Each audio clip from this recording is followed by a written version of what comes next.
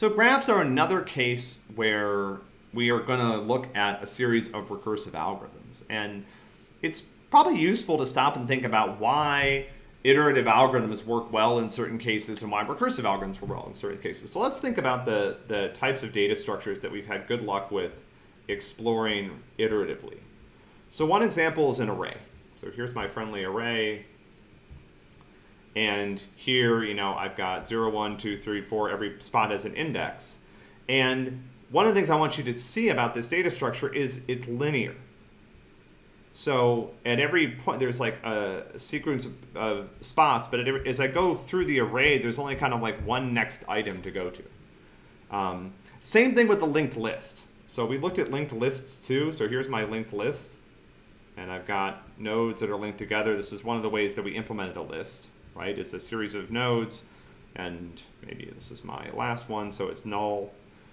But in the case of a linked list, I still have this linearity. It's not implemented the same way. It's not implemented as a chunk of memory with an index, but in every case, there's one next reference that I follow.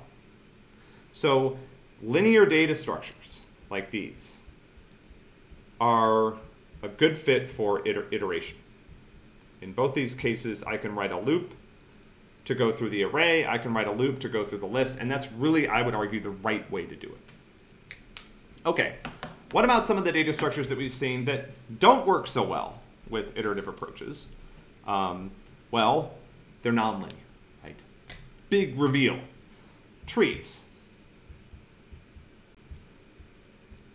Every node can have, even in a binary tree, 1, 2, or 0 children. And so when I go here, when I start at the root, it's not clear where to go next. I have 2 places I need to traverse to. Unlike with an array, it was like go to the next index. With the list, go to the next item. With the tree, I've got 2 choices, and it branches out more as I go on. And so what recursion does, it allows me to traverse this in a very nice way without having to keep track of really complicated state. There are ways to use iteration to go through trees and graphs. I don't want to make you think that it's impossible. But it's really the branching structure of these data structures that makes them less amenable to iteration. And of course, graphs are even worse, right? In the sense that in a graph, I don't even have a natural starting point. At least with the tree, I knew where to start with the root node.